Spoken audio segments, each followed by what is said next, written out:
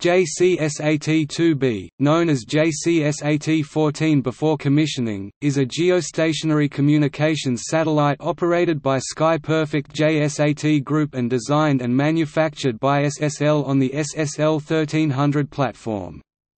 It had a launch weight of 4,696.2 kilograms, 10,353 pounds, a power production capacity of 9 to 9.9 kilowatts at end of life and a 15-year design life.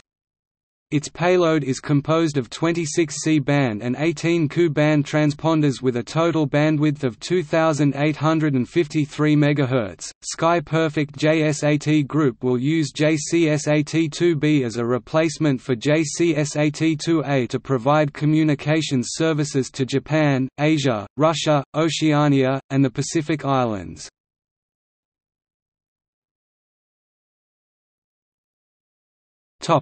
History. On June 11, 2013, SSL announced that it had been awarded a contract by Sky Perfect JSAT Group to manufacture JCSAT-14. It would be a 10 kW satellite with 26 C-band and 18 Ku-band transponders with a 15 years of expected life. It was scheduled for launch in 2015. On January 10, 2014, JSAT announced that it had signed a launch service contract with SpaceX for the launch of JCSAT-14 aboard a Falcon 9 rocket. The expected launch date was the second half of 2015. But the failure of Falcon 9 Flight 19 meant a delay of at least 6 months on the launch. On March 14, 2016, SSL delivered JCSAT-14 to the launch site, at Cape Canaveral Air Force Station, for launch processing and integration. JCSAT-14 was launched on May 6, 2016 at 5:21 Coordinated Universal Time by a Falcon 9 rocket.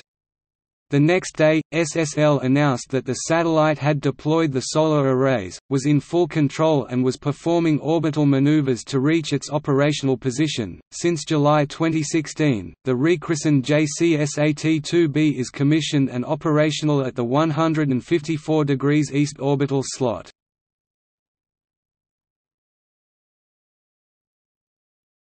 Topic: Launch and rocket landing. JCSAT-14 was launched to geostationary transfer orbit on May 6, 2016 at 5:21 Coordinated Universal Time, as the 24th mission of a Falcon 9 full-thrust rocket.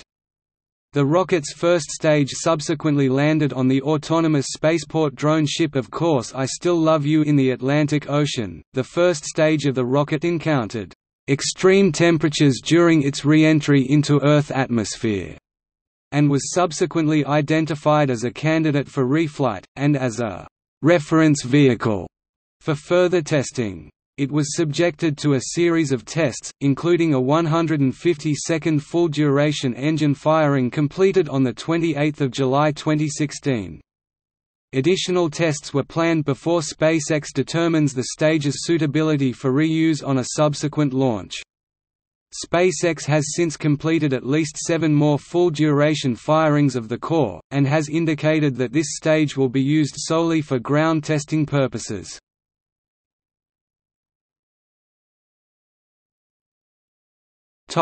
See also: JCSAT-16, a similar satellite. Sky Perfect TV, the satellite TV division of the parent company, primary user of JCSAT-14. List of Falcon 9 launches.